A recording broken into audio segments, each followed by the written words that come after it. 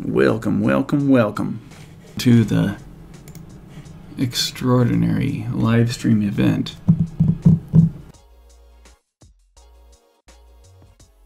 So Keith says, I like my pencil drawings and sketches, but when I ink them, they look bad.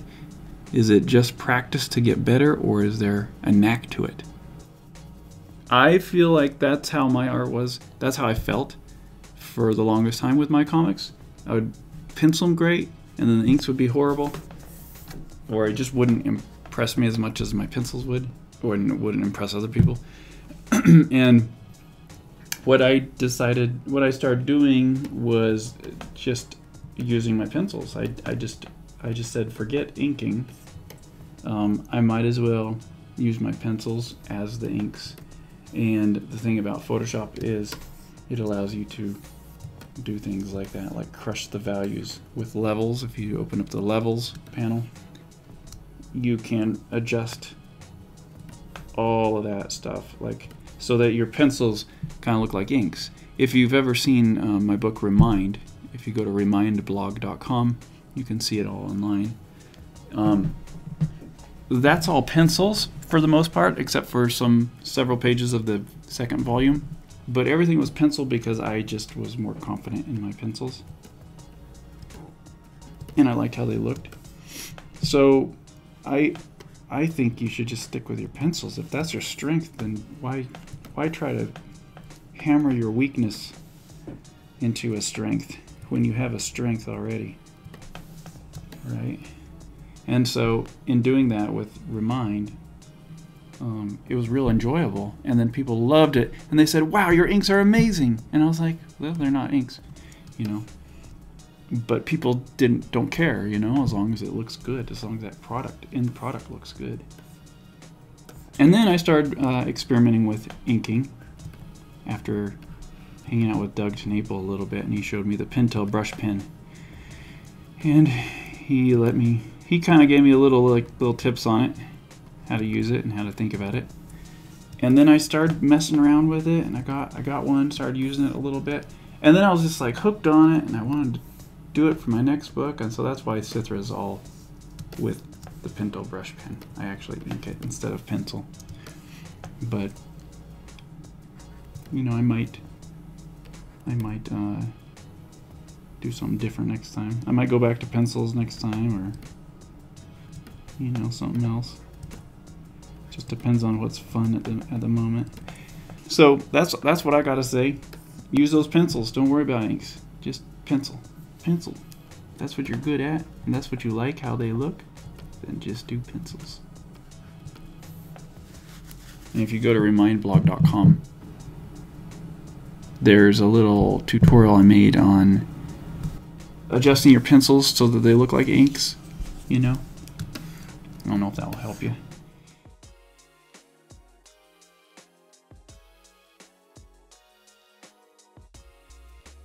Specific way to explain how to use Pentel brush pen. Okay, well, what Doug TenNapel told me when he convinced me to use the brush pen is... So you were convinced too? Yeah, oh yeah. Is you imagine the tip of the brush, and this probably goes for any brush. Imagine the tip of the brush is the tip of a pencil, and you're not trying to push it through your paper. Like, usually when people try to use a brush pen, they push down and they try to control that weight exactly. But instead of doing that, you just try to touch the tip on the paper and then just draw it as if you're not trying to push it through the paper. And then let the brush have all the nuances in your line. And then you just let the brush do its thing. And so you're not trying to push it. You're just trying to touch the tip of the brush to the paper, and that's it.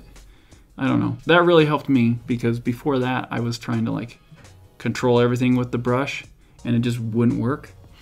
But now I just try to draw it as lightly as I can. Except for if I want it to be a real big fat line, I might go over it and push it a little harder. But that's what I think.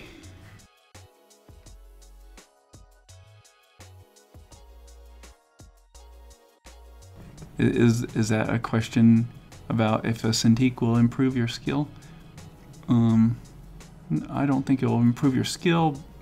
I think just doing art will improve your skill, but Cintiqs are an amazing tool that, you know, really help you do things faster. But, you know, it's a lot of money to spend for a pencil, basically. You know, like, I think learning to just draw anything with a pencil is kind of the place to focus. And once you can get really good with a pencil, and any kind of pencil and paper, if you can make that look good, then definitely buy the tools. You know, buy any kind of tools. And when I first got hired to do storyboards, I would literally show up with a sketchbook, and sometimes I wouldn't even have a sketchbook. I would have number 2 pencils and a pencil sharpener, and a lot of times I would just ask the directors for copy paper, but a lot of times I'd use a sketch pad, and I met a lot of other storyboard artists during that time, because I did it for like 6 years in LA, and a lot of them would bring a whole arsenal of stuff, like backpacks full of all this equipment, and they would always be weirded out that I just had a little tiny a sketchbook, some number 2 pencils, and an eraser, and maybe a ruler so I could draw the lines for the borders. They were just always weirded out by it, but to me, I don't know. I always just, and it seems to me like when I would talk to directors about it, they'd be like, "Yeah, I mean, if you can draw anything, if you can just draw with a pencil, you'll always have work. If you can draw whatever people tell you to draw with a pencil, because you'll never have to, like, oh, I'm sorry, I need to bring my Cintiq, you know, my $2,000 Cintiq. I need to figure out how to get it here so I can draw this for you." You know, it's like, it really kind of becomes a limitation if you have to have these really expensive tools. So I always encourage people to just get good at drawing with a pencil. And once you start feeling like really confident in that, you can walk into a place and whip up something with a pencil and a piece of paper, then you're able to take advantage of these more expensive tools a lot easier. You know, at least that's my perspective on it. It's a you're right, it's a very good tool, the Cintiq. And I'm to the point now to where I'm churning out so much stuff that it's really helped speed it up. But if I wouldn't have had, like Remind was all done without a Cintiq. It was with tracing paper. Like the stages where I would convert my thumbnails to more cleaner pieces of art was all on tracing paper. And I have, you know, scan it and then blow it up, then trace over it on tracing paper, then rescan that, and then I would blow up the panels, print it out, and I'd use a light table to pencil it, and I'd do the inks with pencil, and and then I would scan it and do the colors in Photoshop.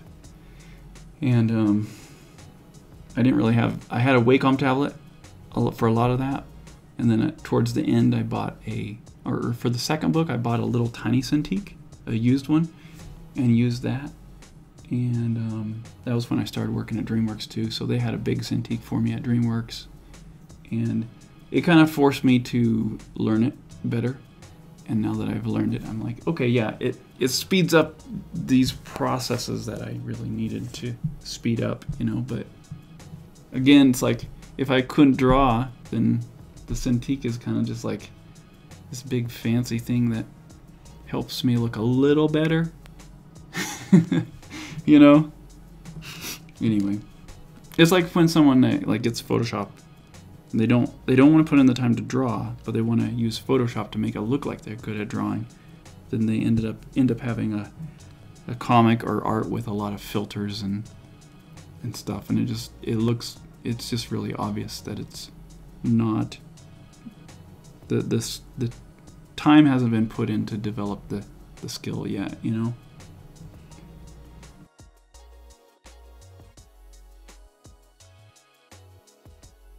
All right, See you guys. Thanks for watching again, and I'll see you next time.